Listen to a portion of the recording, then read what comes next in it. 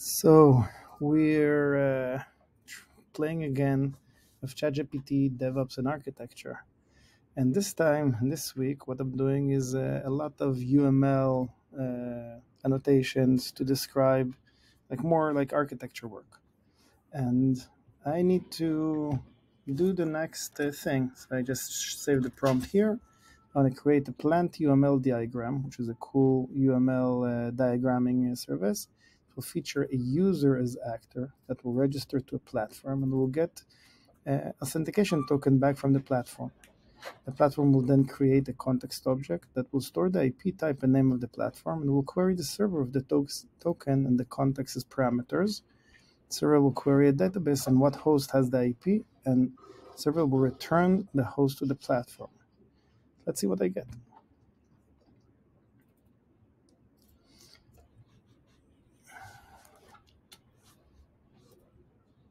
Okay.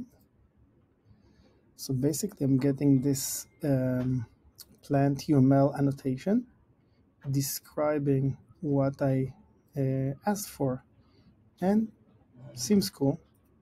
But if you remember our story, let's take this and put this in the plant UML web server.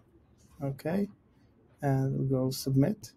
The user registers to the platform, returns an authentication token, sends a request data with the query of the token and context, queries with the host with the given IP to the database, returns a host, returns the same host back to the user. So after it's going to take all of the DevOps jobs, it's also going to take all of the architecture jobs. Oh, fine. Need to find something else.